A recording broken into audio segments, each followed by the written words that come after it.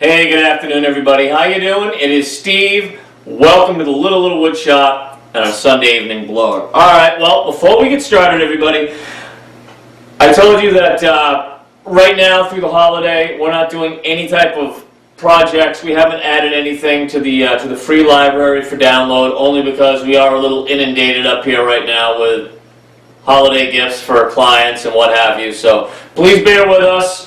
We will be back on track after the holiday. We've got some wonderful projects coming up that we are going to share with all of you. So please, just if you can hang with me a couple more weeks here while I get through all the craziness, of course, I will very, very much appreciate it. All right. Well, this week I thought we would try to have a quick discussion. I'll take it off the blog if I can. And I think this may help out some of you anyways. At least I hope it does. Woodshop Beneficial Financial Paths is the topic today. All right. What do we mean by financial paths? Are we talking about our shop's expenditures each month? What things cost us? No, of course not. What we're talking about are the different ways to plug your shop into making money. The lifeblood of all businesses. I'm going to share with you the steps that I've taken in the last 3.5 years to keep our own doors open, okay? We need to make the correct steps in order to make money because we know that the wrong ones ultimately are going to cost us money. We've all made mistakes in life, financial ones. There's no difference in the business world. Below, I'm going to discuss some things with you that I feel you're going to need to have a successful business, okay? First and foremost, you are going to need a web presence on the internet today. There is no better way to be discovered today than with a website. This is going to highlight your business and its services that you offer. Your website's going to have all the pertinent information, or at least these minimals, the very minimals, okay? You're going to have an About You page. Your About You, your About Me page is going to discuss you, your shop, your services, the things you create, what you're passionate about, and the things you enjoy making, okay? The other thing is going to be, on your website, perhaps you're going to have a portfolio page so you can show off all your beautiful work. Kind of makes sense, all right? Next thing is, and most importantly, is you're going to want a contact us page because you know what? You're going to want to be able to contact or have your clients contact you so that you can hopefully commission some work and make some money. So a website with a dead minimum of your About Me page, a portfolio to showcase your work, and a contact us page. And like I said, these are the bare bone minimums for your website. Now, perhaps you want to own your own store and you want to sell your own items out of your store. Okay, a website that allows e-commerce is beneficial to you. There's no reason to pay somebody else a commission to host your goods. Creating your own store alleviates this. But there is a learning curve to learning how to do this, or you're going to have to come up with a good chunk of cash to pay somebody to build you a website and set all this up for you. Okay, now, if you want to undertake this yourself, you've got two routes. You can go with either a free or a premium website. All right? What is the difference between a free or a premium website? Is there an advantage to one over the other? You're also going to need to choose a name. We're obviously the Little Wood Shop. I could have done Steve's Engraving, Steve's CNC, whatever the case is. In this case, for the article, we dreamt up a fictitious name. We're just going to call it John's Woodworking, okay? Now, when you go out and you get a free website, you can open up free websites through a lot of different places. You can use Wix, Weebly, let's see, WordPress is who I personally use.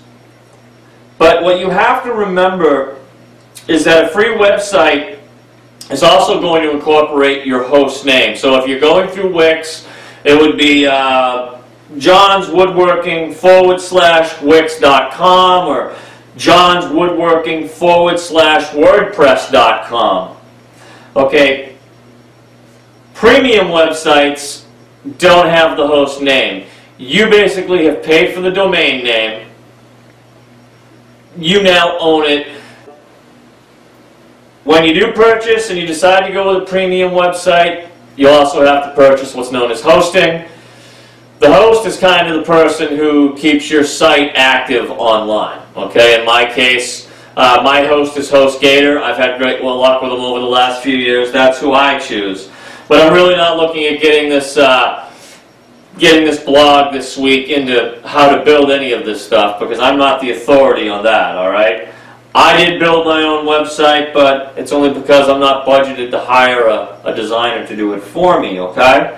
Now, with premium sites, you also have a lot more options and power with them. A lot of them are going to come with e-commerce built in. You're going to have better SEO or search engine optimization, social icons, all this stuff that you can add on to really tune in your website, to really get you to all the different locations that you want to be.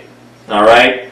I would seriously recommend a premium website. I really would. All right? It's going to show a nice professional look to you, your shop, your products, and what it is you're looking to accomplish. All right, now a blog. Same thing. I think a business today, it is crucial that you have a blog, all right? Why would we even want one of these in the first place, okay? A blog creates a chronological event of your business through writing. Not to be confused with a website, okay? A blog you will continuously write to. Once your website's built, every now and then you may add a new product to it, or you may need to go in and tweak it, but once your website's built, for the most part it's built. It's done. You don't have to do anything with it afterwards. A blog is always going to be a work in progress. Blogging also creates another audience. I'm not a big reader per se, all right? But there are a lot of individuals out there. There's a lot of ladies and gentlemen that do enjoy reading. I know my wife she's a reading nut. She'd rather read than watch television. So you're opening up another audience, another niche audience. They may love woodworking, but you know what? They may also enjoy reading. And it's also a way for you to tell a story. I mean, look at the blog that we've been doing up here for the last 15 months. We've done just about everything on anything. Now, what happens with your blog is just like with the YouTube video. With a blog, people get interested in you. They start to follow your blog every month, just like you guys do the videos. And the next thing you know, I try to create a good enough storyline that hopefully everybody's going to follow and like. And the next thing you know, you start converting your blog traffic into subscribers in other areas, and potentially maybe even clients, and people may come. I've had people I've never met commission work for me because of my blog. So I look at it that way. It's beneficial. And all these things, coincidentally, because they're business related, are tax deductible, all right? Now, your free or premium blog is going to be the same thing again. If you pay for a premium one, you're not going to have the extension, whether it's .wix, .weebly, .wordpress. I don't tell anybody what to do with their money. I wouldn't want anybody doing it with me. But it is extremely beneficial to go out and get premium things, okay? Because it gives you a very professional look, all right, in my opinion. Same thing again here. Free or premium email. Most of us have a Gmail account. God knows I've got a couple of them for personal things, but as far as this shop goes, steve@littlewoodshop.com. I've got a dedicated email address, dedicated blog, dedicated website. The email for up here is less than $5 a month. Alright, now we're going to get into some of the things that we're going to plug into real quick, alright? One of the things we're going to get into here is AdSense, Google AdSense. So what is AdSense? How do I get it? Where does it go? How does it work? Excuse me, these were all questions that I asked when I first started looking at Google AdSense, okay? AdSense is nothing more than an advertising service that is done through Google. offers or advertisements are placed from Google onto your website, your blog, or your video channel, or all. When somebody opts into the offer that's on your website, your blog, or your video, you get a commission. Something known as like a PPC, a pay-per-click. Now, it's not a lot of money, mind you, okay? That's the first thing I'm going to tell you. I don't personally know of anybody getting rich off of AdSense, but what I will tell you, what we'll do is this. AdSense each month, either way we make these videos, we do a midweek shout-out, a dedicated Sunday evening blog, and a few fill-in videos during the week. We post them, we monetize them through Google. Google AdSense, what they do is they look and they find advertisements that pertain to this website and this shop. You're not going to see me selling pogo sticks and umbrellas in a CNC wood engraving shop, okay? You're going to see advertisements that are in relation to what we do. Those individuals, I have no idea who they are. These are not affiliate links by any means. We'll get to those in a moment. But they're people that pay to advertise their goods or products or whatever on my website, my video streams, or my blog. And what I do is I get paid a commission each month. And right now I think we're maybe up to about $50 a month. Now mind you, no, it's not a lot of money. However, $50 a month times 12 months is $600. My website, my hosting, my domain, my blog, everything is paid for with AdSense. I now no longer have to come up with the money for that, okay? However, in order to have Google AdSense, all right, you also need a dedicated email address to install it, and I believe you have to have dedicated premium channels to put them on. But if you're going to go through the steps of getting a premium blog and a premium website, I can't stress enough, go out and sign up for AdSense and let them slap some ads on your videos, your website, and your blog, okay? Because it's money that's going to accrue each month. YouTube business. Now, we all know what YouTube is, all right? Excuse me. No business, in my opinion, regardless of what it is, survives without content. To set up a YouTube business account, all you need is a Google account. The process is quick, simple, and it doesn't cost anything, folks. Really, it costs you nothing. The platform allows for off-site storage of videos that you make for your audience, which is all of you ladies and gentlemen. Okay, as your followers and subscribers grow, your content gets shared. This creates an even larger audience because I'm able to pull the analytics up every month from YouTube. I can see how many shares, what's gone where, who shared what, and it's a nice way to expand your business that much more. Now, YouTube, other than putting AdSense to it and monetizing your videos, are they really going to make you big piles of money? No. But what I do feel they do is they add good content to the blogging and the writing and what have you. It gives people a little bit more one-on-one with me so that you all get to see what we physically do up here. And, you know, hopefully I get to convert more of you with video to subscribing and following our shop than just writing alone. Now, we had mentioned earlier about adding a store to your own website. Well, there is a possibility here that maybe you don't want to do that and perhaps you want to use a hosted store. Okay, what do you mean by hosted store or private one? Is there an advantage to one over the other? Are they difficult to set up and get operational? What are the costs associated with the online stores? All right, this was another very big question.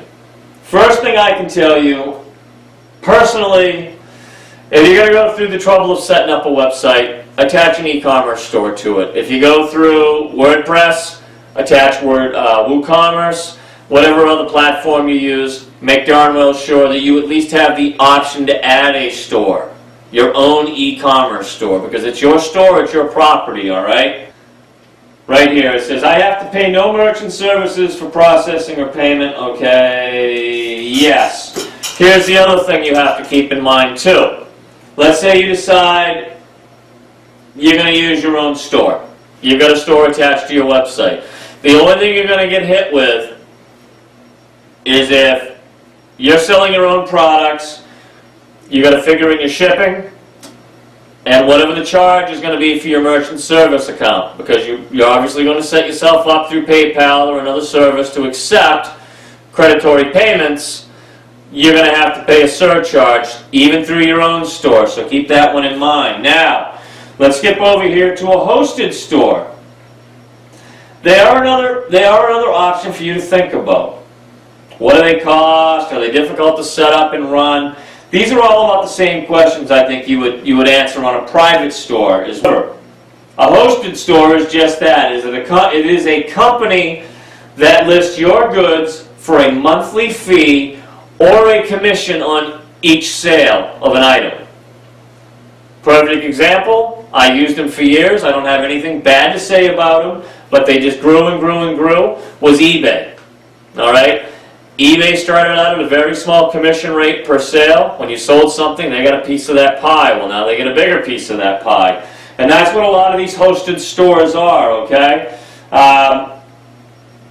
The monthly cost is from a few dollars each month to hundreds, depending upon what you need. A basic plan, we'll say hypothetically, a basic plan allows you to put 50 to 100 items in their store.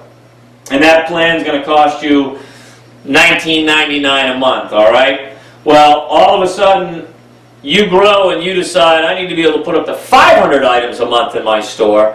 Well, now your payment just went from $19.99 to $69.99 a month, and plus you're also, they hit you, say, with maybe a small commission rate per sale of each item. Then they're going to turn around and they're going to hit you with a merchant service charge on their end for handling a payment through them. But then if it goes through your merchant services, there's a lot of hits. And you try to alleviate as many of them as possible, or else you're going to need to figure this into your bottom line. We've got a list here below of some of the stores that I've used. My results have varied, and I think it's mainly because of the products that I was carrying. So I can't say hip hip hooray for any one or complete thumbs down for anyone, because your products may well exceed mine, okay? So I told you I used eBay. I used them for about 10 years. I made a good hit of money off of eBay over 10 years. I've also used Etsy and Artfire. We've got a bunch of others here. iCraft Gifts, Bonanza, Folksy, Zibbit. These are places I've never heard of, but they are, in fact, a hosted store where you can go in, you can set up your own store, they handle all the hosting and all that on their end, but you, in fact, incorporate extra expenditures. So please, if you're going to use a hosted store, I would definitely read the fine print, because you're going to get hit with charges and charges and charges and charges, okay? Social media platforms. Now, I know that we can't attach AdSense or any of that to social media platforms, but these places allow you to explore and investigate niche topics like no other today. Each social media platform offers something a little different with a feel of its own. Okay, I compare the different platforms to automobiles. Okay, some people are Chevy, some people are Ford, some people are Dodge. Okay, same thing, Facebook, Twitter, Tumblr, YouTube, Yahoo, and the rest of all the other craziness. Okay, everybody has their own specific favorite. I, unfortunately, have got to cater to at least 6 or 8 of them so that I can make myself, look a little bit more favorable to people out there, because, oh, well, he only associates himself with this social media platform or this one or two. No, we associate ourselves with quite a few of them, because that is, in fact, how some potential clients contact us, are through the mail systems of some of these social media platforms. People from all ages, countries, and walks of life flock to social media. Like animals to a watering hole. Seriously. These are places where photos, memories, and moments are captured and shared. Tie your endeavors into these platforms and build a list of followers, okay? Each one of these platforms has terms and a policy to read and understand, so I would suggest you do that. You don't want to do something that's prohibited and get banned. Make sure you know the rules of each social media platform so you don't get kicked out, okay? Affiliate marketing. All right, what is affiliate marketing? Is it for me? What's involved with it? Affiliate marketing is a company that is looking to team up with another to promote their products or services. All right? In return, the individual is paid a commission for those items that are sold on their website. Now, I told you, even up here, like right now, we're too busy with everybody else's stuff. I have no time whatsoever to mill for inventory for this shop, to put in stock in a back room or in my basement of my house, whatever. I don't have the time. So what do? I end up filling a store with affiliate products, okay? There's no stocking of inventory, shipping of items, or paying taxes on inventory because you don't carry anything, okay? We carry products here that are not only ours, but other companies. I've looked into their reputation. I've gone through the different platforms online, scam reports, rip-off reports, the Better Business Bureau. I've gone through these and I've checked out these companies because I don't want to put a company attached to my business that has squirrely business practices, because it's going to be a reflection. It's going to be a reflection up here. The one that I use is in the blog. I like them very much. Share a Sale, ShareASale. We have a link right here in the blog. The reason I use them is because they pay me every month.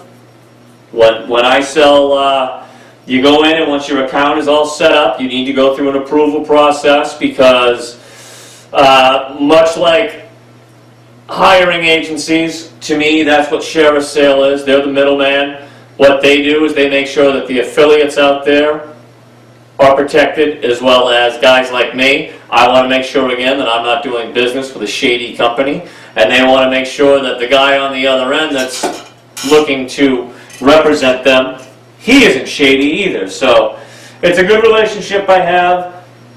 You can set them up. They'll either mail you a check or they'll direct deposit your commissions directly into a bank account, okay? But Share a Sale is another good one. There's a bunch of affiliates out there. I would just recommend looking at them closely, okay? Miscellaneous ideas. We are about done. Consulting, okay? Maybe you know the ins and outs of your career field. You are a master of your trade. You answer to nobody, and everybody looks to you, all right? From technical to troubleshooting, repair to replacement, design to fabrication, your knowledge is worth a lot to somebody else. So by God, put a price tag on it. I don't deem that I'm that guy, so you're not going to see me running consulting anytime soon, but I will always work with any of you and give you whatever I have to try to help you out. You know that. All right? The other one, conducting a CNC course.